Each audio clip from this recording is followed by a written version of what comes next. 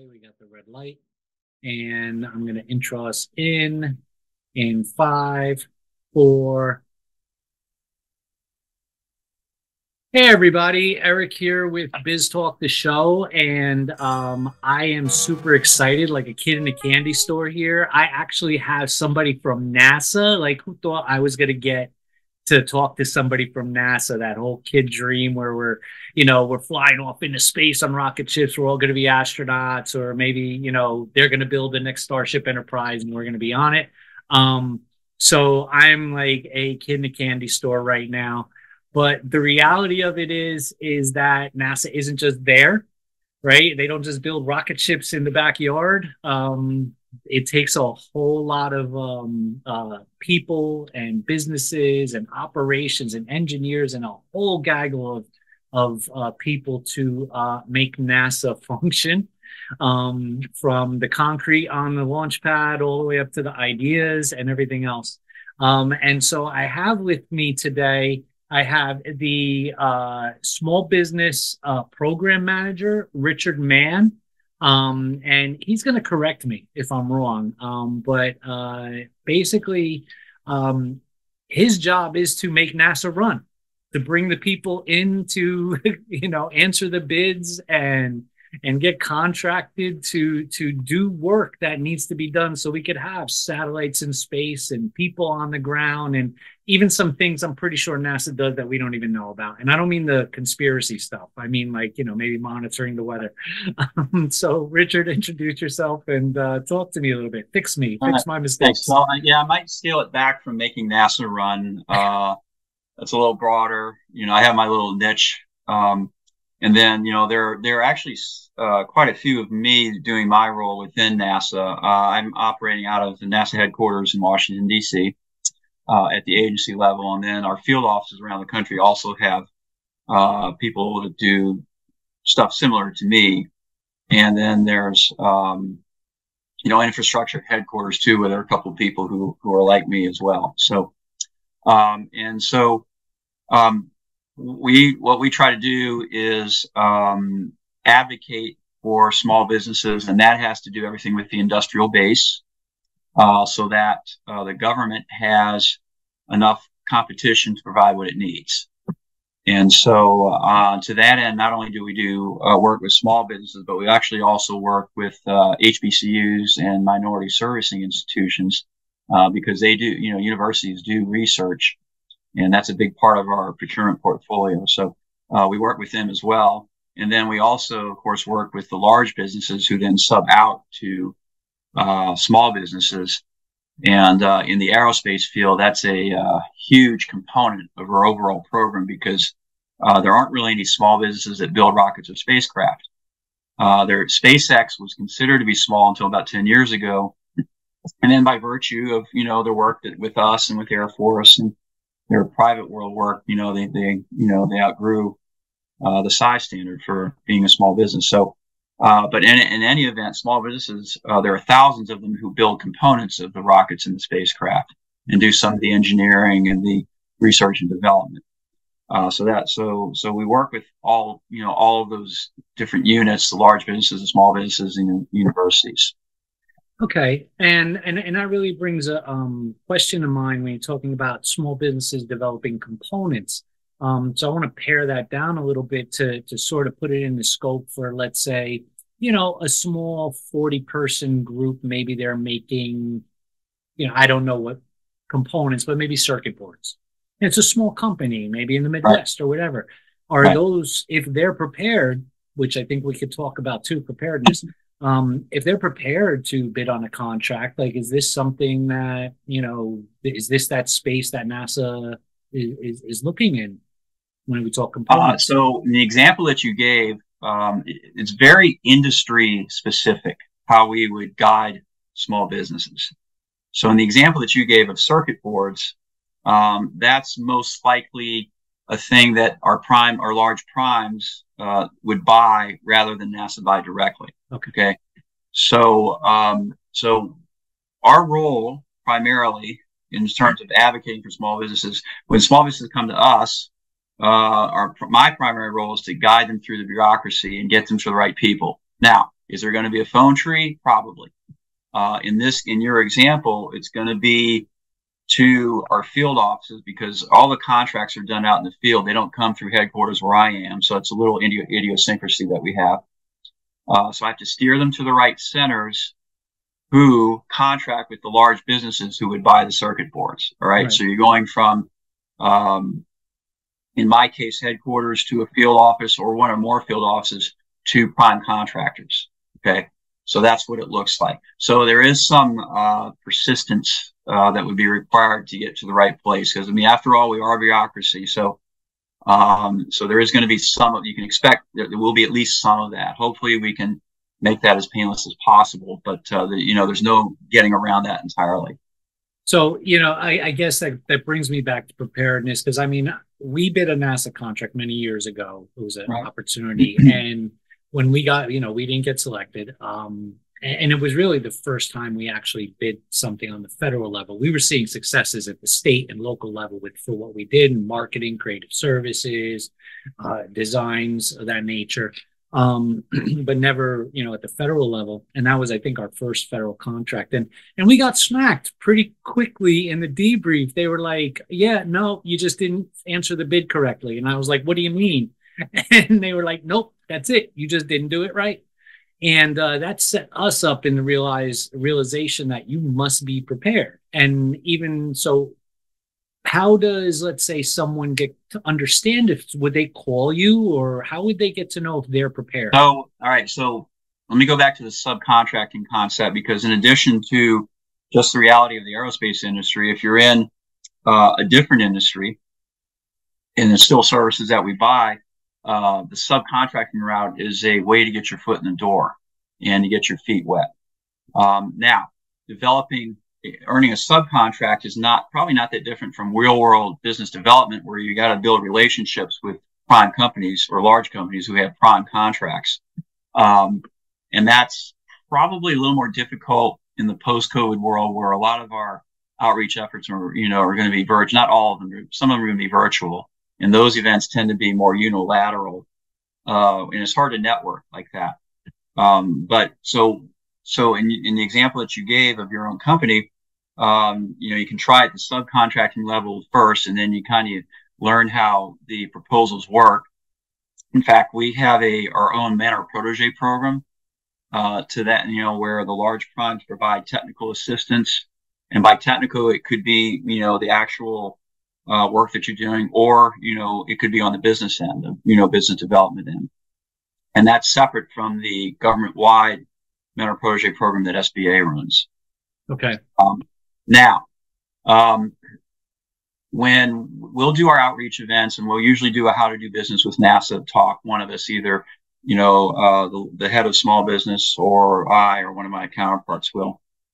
And, when I do it, usually I hit on three themes, and the first one being just our bureaucracy, like I've discussed a little bit. Which of our field offices buy your product or service, right? So we're decentralized, but we're evolving. So that's been changing over the last couple of years. And again, it's industry specific. The second theme is subcontracting. Not only is it, inherent in the aerospace industry, but it's also practical in terms of, getting your feet wet and breaking in. It's hard to break in cold turkey at the prime level without ever having NASA work before. Okay, it really is. And then the third concept is that it does take patience and persistence. It is not an instant gratification endeavor trying to get contracts with NASA. One of the reasons for that is because a lot of our contracts are multi-year contracts, so they could be 5 years or longer. So you may find a contract that you can perform, or part of one you can perform, but it doesn't come up again for 3 years. All right. The other aspect to that is you got to be on the right team. You might have 4, 5, 6 primes offering on one contract, and you have to be fortunate enough to be on the right team to win the thing. And then the procurement process itself, for better or worse, can take 1.5 years, 2 years, for market research, a draft RFP, comments come into that, and the final RFP, and then, the source selection process, that easily take over a year. All right. So, if you're going to commit to trying to get work with NASA, you probably would need to make a long haul or a long-term commitment. So those are kind of the things that I would tell small businesses who are new to NASA. It's just, this is what you can expect. I mean, we don't want to discourage anyone, but we don't want to paint an overly rosy picture either. Yeah, no, so. and you have to respect that. I mean, entrepreneurial, small business, it's a long haul. It's a commitment at any level, and I think once, it's government contracting is actually pretty small tap as far as small businesses are concerned, because a lot of them don't know how to navigate that landscape. But then once you're up into these bigger things, the NASA, the aerospace, that's even a smaller segment, which again, it's work. So I don't think you saying you don't want to paint a rosy picture is the picture we need. We need the real picture for a lot of people. I wish I had it when I said, "Oh, we're going to do NASA." And then I'd reference your introduction to our chat today, where you're excited about, talking to a NASA person. Well, a lot of people are. And so, yeah, there's a lot of competition usually for our contracts simply because of that aspect, Yeah. So that's another little challenge. I'm all smiles. I'm talking to a guy from NASA. I feel really, I'm going to run around with that and be like, hey, I talked to somebody from NASA. It's going to be my thing for a little while. But, let's step that back too, because like we understand that there's prime contractors. You have your prime contractors. At this point, is SpaceX is prime contractor would be considered, right? And then there's the Lockheed Martins. Yeah. The Boeings. There's just these major. Right. In fact, we publish. In fact, we just put out our updated list. Every year, we will publish a list of our top 20 prime contractors. We put it on our website. And our website, NASA's main website is nasa.gov, and then for us, it's /OSBP, Office of Small Business Programs. Or if you Google NASA OSBP, it'll come up. And then within that website, that you will see somewhere, and the whole agency redid everybody's website again. So, I'm still getting used to the new one. This top 20 primes, and then it's got, it'll tell you in the top 20 is in terms of how much money we obligated to them in the previous fiscal year, which was 2023. And at the top of the list every year is actually Caltech, which runs our jet propulsion lab in Pasadena, and they do our planetary robotics missions. So they're unmanned, but they're planetary missions. That's mostly the Mars stuff, but some other stuff as well.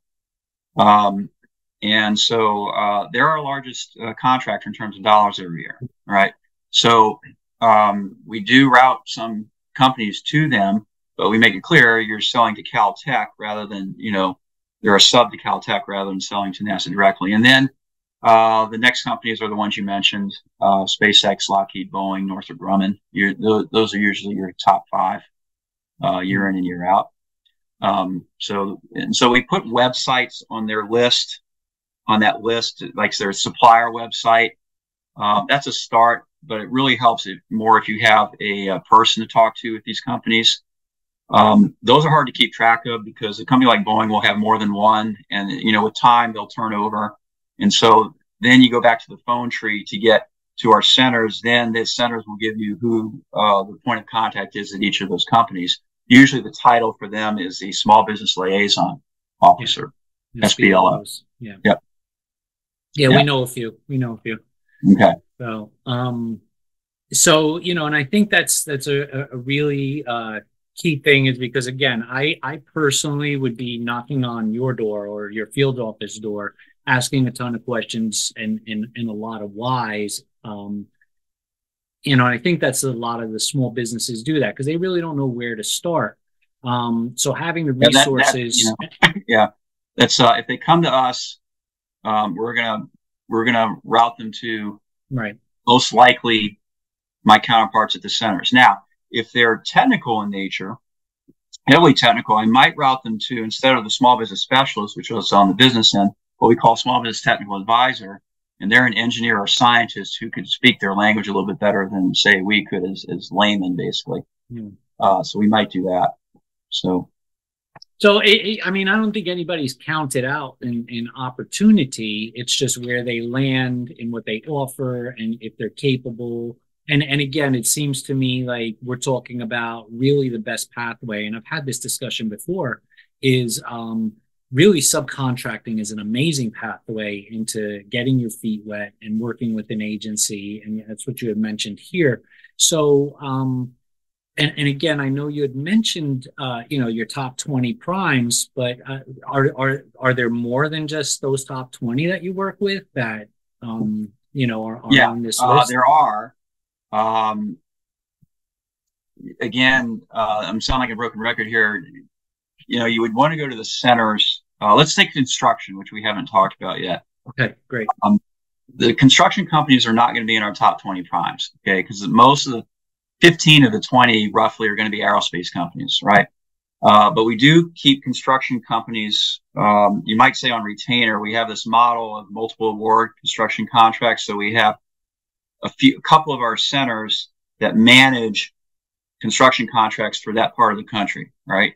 For example, Stennis Space Center in Mississippi, where I used to work, manages a pretty large multiple award construction contract that covers our southern locations, basically. All right. Now, if you are a construction company in that part of the country, then I would have to route you to Stennis Space Center, my counterpart there, and then they have the list of the construction contractors that are currently hold the contracts, and hopefully points of contact there. All right. So again, it's that phone tree thing. Now, while I'm thinking of it, I'm changing gears a little bit here. When I say phone tree, I'm getting most companies will contact us by email. All right. I'm an advocate of calling. And the reason is because, well, there are several reasons. One is the volume of email that we get is such that if it's a mass sent email, we're going to treat it the same as the junk mail that we get at home. Mm-hmm. If it is like individually sent to us, we will respond with another email, but it's going to be sort of a standard canned email, generally speaking. I might cater mine a little bit, but it doesn't get a dialogue going. Okay.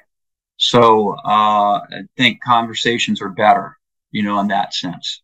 Okay. So, and then, the third reason is that we have a firewall and, we get a, quarantine thing going on. And so, your email may actually literally get lost in the mail. It may not even get to us. Okay. If for our quarantine system doesn't like your email for what God knows what reason, we're not going to see it. Okay. So, for those reasons, I'm kind of old school and say, hey, pick up the phone, so. Well, I mean, so what's like a phone call sound like? If someone was to call your office, what are they asking? All right. That's an excellent question. And so, first thing, what they want to do when they introduce themselves, a lot of companies will say what socioeconomic category they are. All right. They'll say, I'm an 8A or I'm a HUD zone. That's secondary to what industry they're in. Okay. We need to know what kind of work you do. All right. That will guide the discussion. Okay. So you need, tell us what kind of work you do, and that'll say, okay, can you help us, meet our mission or not? All right. Now what they want to know is, first question they ask is, do we have a need for their type of work? All right. Second, if yes, then, who is currently providing it and what centers are buying it? Okay. Now, depending on the nature of the contract, you may want to go to that company who is providing it, although they probably have already established, who's going to do what kind of work in that company, whether they do it themselves or if they have team members, subcontractors, whatnot. And then the third question is, when does that contract come around again for recompete? All right. So this is an information gathering research phase. All right. Another thing we publish on our website are something called active contract listings. All right. Those don't pertain to the aerospace contracts as much as the everyday government stuff and the stuff that recurs all the time. They will tell you, these listings will tell you, what the buying office is, where the work is done, who the incumbent is, how it was competed, whether it was set aside or not, what the value is, and when the contract expires. Okay. And that'll give you a picture of what we've got going on contract wise. And again, that's usually generally for the everyday government stuff, the construction, the facilities maintenance, the IT, the security guards, things, things like that. So, that again is on our website. Those are tools, I think you mentioned earlier to be prepared. And, that's one tool that you would have to kind of do some research. Okay. And then once you identify those contracts that you can do that will come up again, you want to start sniffing around about a year and a half, 2 years out from when they expire. Because that's how long it would take you, that we say, to get your ducks in a row to get a proposal together. It's a year and a half, 2 years out to get on a team, to get your information straight and that sort of thing. So, that's another tool that you have. All right. So let me ask you a question. You guys don't have anything to do with Area 51, right? Because I'm going to have people asking me, can we do subcontracting for Area 51? No, we do have a facility in New Mexico called White Sands. Okay. Where they do some propulsion stuff, I believe. And they're under the management of Johnson Space Center in Houston. To my knowledge, it is not connected with Area 51. Well, I appreciate that. I people are going to say, why didn't you ask? But you did bring up, you said under the management of Johnson Space Center. Right. Okay. And I think can you maybe clarify that a little bit? What's the difference between NASA and Johnson Space Center? Because I mean, we hear they're synonymous. Right. So Johnson is one of our, what we call, I mentioned field offices earlier. NASA has always used the term centers. All right. So, NASA is the agency, and, so it's the umbrella.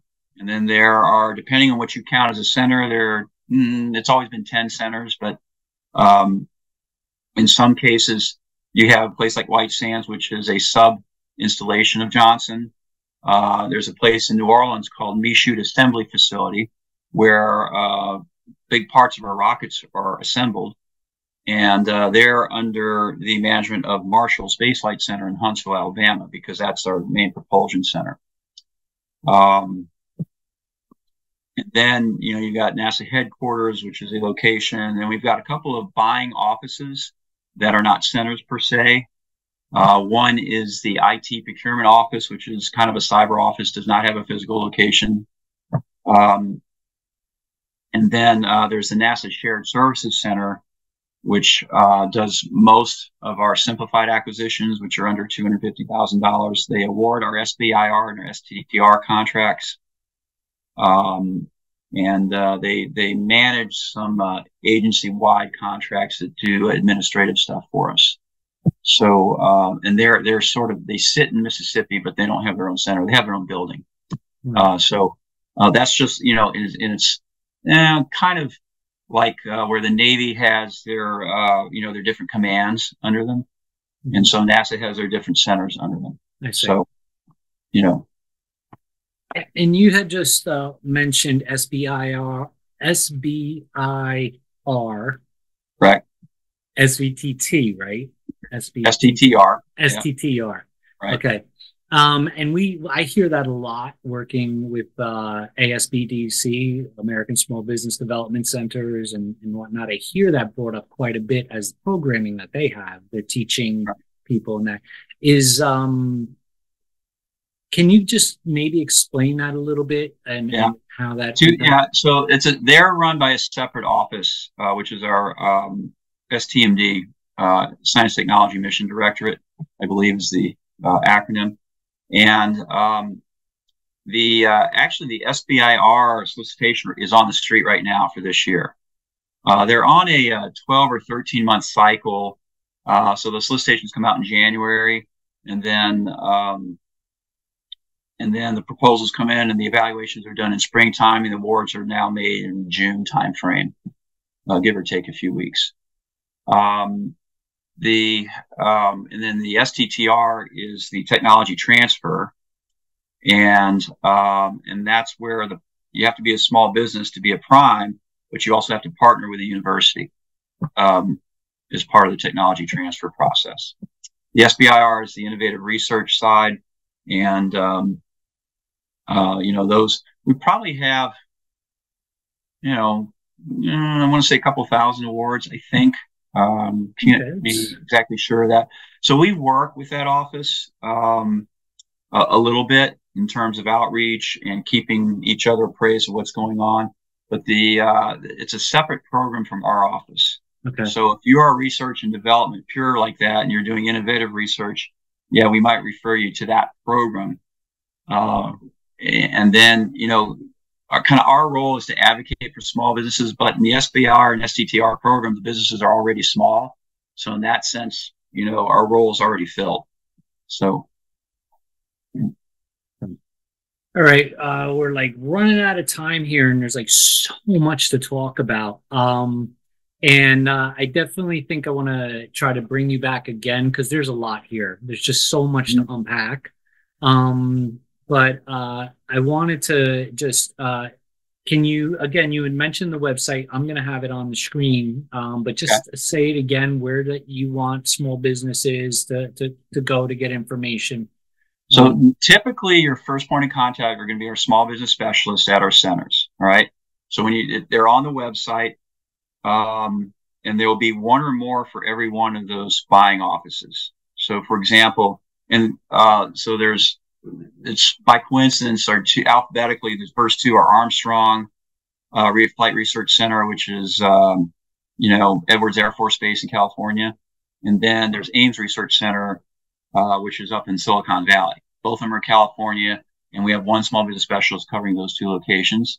That's Christine Monroe. And then but then there are a couple other centers that have 3 people covering one center, simply because they're just bigger in terms of number of contracts that go out, and the amount of money they spend. So that's your first point of contact. I mean, you can call us, but we're going to kick you to the centers. Now, we might be specific and tell you which centers to call. Okay. And so that's your first point of contact as far as getting a dialogue going. I mentioned our ACL. Yeah. We would get that on the website? Sheets. Yeah, that's on the website. Yeah. Okay. Yeah. I can give out the phone number for my office, which is it's 202-358-2088. But again, that'll be your first call, and we'll be, directing you to the right places to go after that. Okay. So, and the reason for that is because we're kind of on a macro level, and we try to steer you in the right direction, but the centers are going to have more specific information as to individual contracts than we will most of the time. Okay. So, all right. So, yeah, I mean, I think this is a great start. Again, I'm going to sort of corner you and tell you that I want to get you on again if I can, because I think there is a lot of information out there. And I think the biggest mistake small businesses make is because of the brand NASA. They're all sort of focused, not realizing all this great information about the resource centers and the different arms and the subcontracting opportunities. So I think we could try to figure out soon enough when I could get you on again, so we can talk a little bit further. But I appreciate you coming on. I appreciate you taking the time to talk to our audience. We're really excited to have NASA. And it actually went by pretty quickly. I was like, oh wow, we're almost out of time. So. Yeah, it's wild. Well, once you start talking, it's interesting, it's intriguing, it's informational, because I could tell you right now, we talk to a lot of small businesses on the regular, both as government contractors and now doing what we're doing. And people just are not aware. It's just they don't understand the resources out there and the things that organizations like NASA puts out there to help them carve that path. So it's one of the reasons why we're really excited to have you here, because it's really, people need this. People need to hear it, and they don't need the rosy picture. But a picture of some sort would help, and and that's what we're trying to do. It's the operating assumption. So yeah. So I appreciate you coming on again. Thank you so much. Okay. And this is Richard Mann, the Small Business Program Manager over at NASA. And I'll have the phone number up on the screen and the website up, and hopefully you get inundated with positive calls. We hope that happens. So Hopefully, yeah. thank you again so Okay. much. And Thank it you. was a pleasure. Okay. Take care. Take care. Bye now.